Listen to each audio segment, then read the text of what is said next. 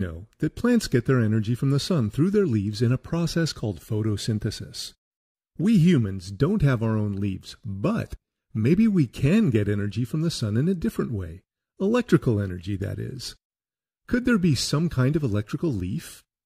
A solar cell gathers light from the sun and generates electricity, just as a leaf generates food for a plant. Let's find out how. The sun emits energy in the form of waves. These waves can range in length from short ultraviolet waves through the rainbow of the visible spectrum to long infrared waves. When the sun is shining, these waves move towards the Earth and hit the surface of the solar cells. Let's take a closer look. The active part of a solar cell is a wafer made of semiconductive material, typically silicon. A semiconductor is a type of material that normally doesn't conduct electricity well, but it can be made more conductive under certain conditions.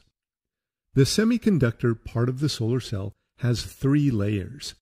The thin top layer contains silicon and a very tiny amount of an element such as phosphorus that has more electrons than silicon. This gives the top layer an excess of electrons that are free to move and make the material more conductive. The top layer is also called negative type or N-type, as it favors the collection and transport of electrons. The thin bottom layer contains both silicon and an element such as boron that has fewer electrons than silicon. This gives the bottom layer fewer electrons that are free to move, therefore making the material less conductive for electrons. A missing electron can be described as an effective positive charge. Therefore, the bottom layer is called positive type or P-type, as it preferentially favors the collection and transport of these positive charges, also dubbed holes. The thicker middle layer has only slightly fewer electrons, making it marginally P-type. Thin metal lines, typically made of silver, are printed on the top N-type layer, and the bottom P-type layer is in contact with an aluminum plate.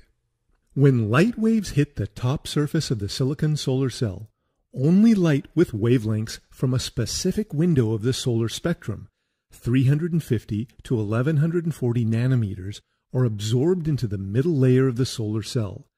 This range of wavelengths includes the visible spectrum. Ultraviolet wavelengths are so short they stop at the surface, and infrared wavelengths are so long they can't be absorbed and pass right through the cell or are reflected back. The light wave knocks an electron off a silicon atom, setting the electron loose and leaving an area of positive charge, a hole, where the electron used to be. The loose electron then moves towards the top and reaches the top N-type layer, which readily accepts electrons. Similarly, the loose hole moves towards the bottom and reaches the bottom P-type layer, which readily accepts holes. This continues as long as sunlight shines on the solar cell. Now that the electrons and the holes have been separated, connecting a wire between the top and the bottom metal electrodes provides a pathway for the electrons to move towards the holes. Flow of electrons is electrical current. One solar cell produces several watts of power. This may be sufficient for running a calculator or a phone charger, but it's not sufficient for running a toaster, for example, which uses 1,000 watts. So, several solar cells, typically 32, are wired together to make a solar panel. Several solar panels are needed to generate enough electricity to power a household. As leaves generate food for plants directly from the sun's rays, solar cells are a viable way to convert the sun's rays directly into electricity that we can use.